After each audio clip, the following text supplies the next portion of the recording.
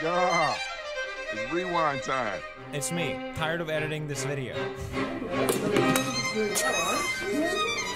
Hey, the machine's not working properly. Yo, what's up? It's your girl Liza coming at you aggressively.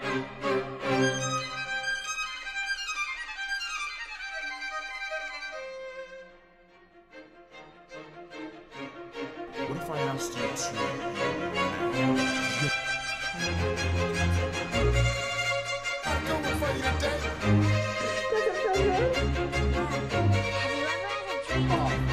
I can't believe you've done this.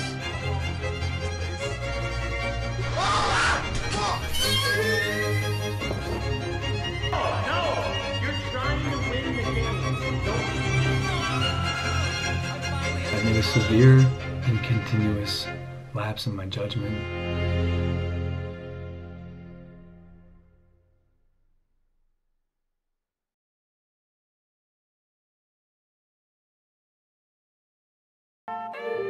I wouldn't say that it's necessarily taken over all of their priorities. I'd say that in the past, kids have always wanted to be popular, and way back when, it was like a little harder to do that because you actually needed to like physically do something. You needed to like physically act the part, but with social media, it's a little easier to like fake it a little bit.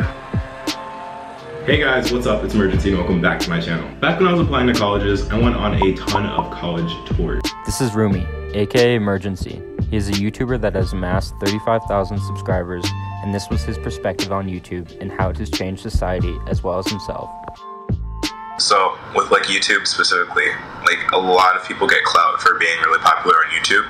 So the culture has just shifted to like the popular kids, like the social status, like the high social status being online. So I'd say that a lot of people are trying to be influencers, a lot of people want to be social media personalities because it does come with that sort of status. For creators, and specifically like smaller creators, I feel like it's not necessarily going in the right direction because YouTube's algorithm isn't really giving the attention to small creators, and a lot of small creators are doing like crazy stuff. Like they have amazing talent, but simply because the algorithm doesn't necessarily like what they're putting out, or they're just not posting at the right times, these smaller creators aren't really seeing the success and the attention that they deserve.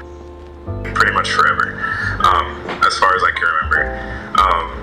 It was like honestly one of the like main sources of entertainment of like my childhood and most of my like teenage years.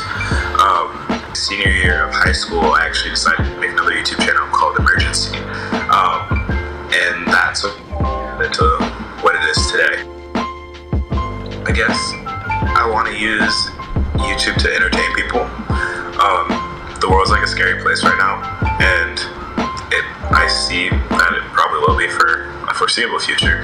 So if I can just, by making videos, cheer someone up or make them laugh or like, I don't know, give them some college advice, that means the world to me, and that's what I'm here for.